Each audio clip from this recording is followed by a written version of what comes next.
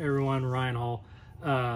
We've been doing a little series on post-spawn and getting ready for the summertime bite, because realistically, after we come out of this quarantine from the coronavirus, it's going to be summertime and we're going to be fishing summertime patterns.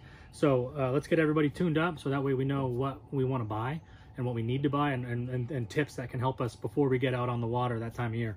One of my favorite ways, and probably, in my opinion, the best way to catch big bass on the Delta or Clear Lake or wherever you're fishing shallow, is flipping. It's close quarters, hand-to-hand combat, and complete mayhem for anywhere from 2 to 6 seconds. And I feel like it's probably my best way to catch a big bite this time of year and throughout the summer and into the fall. And that's flipping and punching. So I wanted to run over what I'm using, my gear, and kind of maybe dive into what I'm targeting as well. So we're going to start with the gear, because you don't want to go out and start punching. You don't want to get out into this heavy cover and come in underpowered or way overpowered with a you know, a broomstick. So we'll start with the rod. Easy choice for me. This is a Dobbins rod. This is a Champion Extreme, Champion HP 795 flip rod. Super light. It's got a light tip, lightweight, but it's got a ton of backbone on it, and so you can get those fish out of there. I use this rod right here. This is for flipping grass or flipping toolies at Clear Lake when I want to, you know, use a half, you know, to a 1 ounce weight. And so this is my setup. Down to the reel, I like to use a very high speed reel at the fastest I can get. This one just happens to be a Daiwa Tatula in an 8-to-1. I know they just came out with a 10-to-1, and so I'll be buying that one very soon. The line, 65 to 80 pound braid. Whatever you like to use, whether it's Power Pro, Seagar, Spider Wire, you name it, it's all good stuff. Just get some heavy braid on there.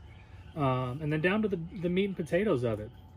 And a lot of people, they want to know the baits. They want to know what to flip and what type of baits and how they should decide what's a good flip bait.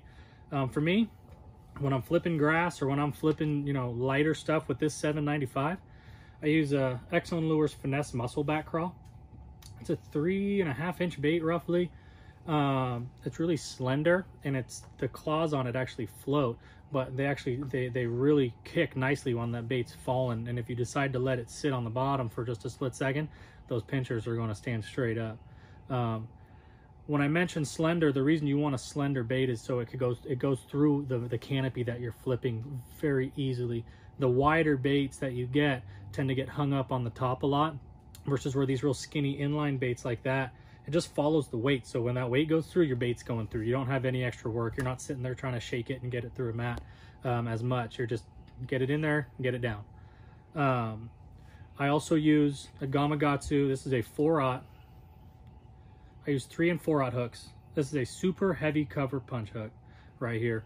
It comes in a bunch of sizes. Metal keeper with heat shrink around it, so it keeps the bait up there nice. It's a Gamakatsu hook, so you know it's razor sharp, thin, and extra strong. And that is vital, because a lot of times when you're down and tangled in weeds or around timber or whatever, you don't always get the perfect hook set on them. So the thin diameter of this hook and how sharp it is going to get you penetration very easily. The weight, you got to have a tungsten weight. Depending on what you're flipping, you can be anywhere from a half to up to a 2 ounce weight, and you know, even higher, you know. I use Picasso tungsten. This is their new gunmetal finish right there. It doesn't chip. I've been flipping this weight and the weights on my other punch and flip rods all year, and I've caught 100 fish easily, and there's not a tooth mark, not a chip on it, and they last forever. Very dense. They come through the canopy real easy, and it's not a huge big profile like lead would be. It's just all around better performing with that Picasso tungsten. So that's my setup. Nothing special, you know, get a bait that matches your forage. Where I'm going to flip this, like I mentioned earlier, toolies, timber, grass, canopies. On the Delta right now, there's a lot of primrose. Even that thick viney stuff, you need to drop through it. It's a little scary and intimidating, and there's a lot of it everywhere, but drop through it, you know, cover some water and find where the better areas are, and really, once you find them, slow down. They're going to be congregated there. So with that being said, go get yourself a nice flip and punch setup like this one. If you're flipping grass or anything like that, and some Exxon and Gamakatsu and Picasso, and go to town and have yourself the time of your life, because this is a great way to catch, 10+ pounder any time of the year. So check it out, guys. Thank you.